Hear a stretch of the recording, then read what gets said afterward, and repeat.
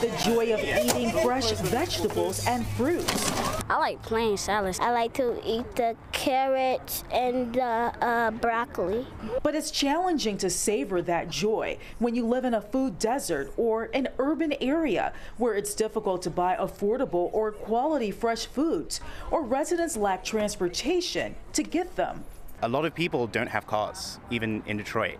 And getting out to the grocery store to find a fresh, affordable fruit and veg is like pretty hard. So a company called GoodPluck found a way to eliminate food deserts and do it economically through this grocery store on wheels. Let's scale down the model, make it super efficient. We've got an electric vehicle that costs almost nothing to run, and then we pack the veggies right onto shelving on the vehicle and bring it here. Here is the Clement Kern Gardens Apartments in Corktown, where families are lining up to get what they can't find in their communities. Right now, is no local grocery store walking distance, so it's kind of helpful. And then I pack lunch, and of course, fruits and vegetables go bad fast, so it's very convenient for us. GoodPluck partners with an EV startup to keep it in motion, and Black-owned urban farmers and food distributors provide nutritious foods to keep the vehicle stocked.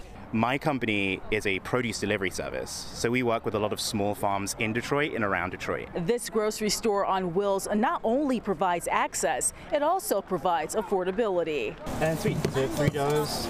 Yeah, and then you're all good. How much did you get for $3? So I have the 2 potatoes and the 2 bananas. And then I have the 3 stalks of corn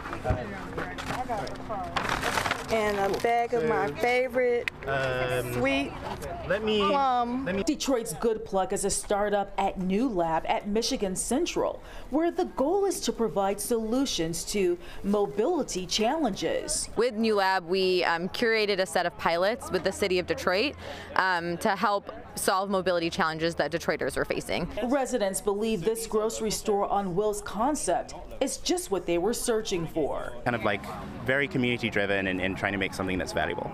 In Detroit, Ingrid Kelly, Fox 2 News.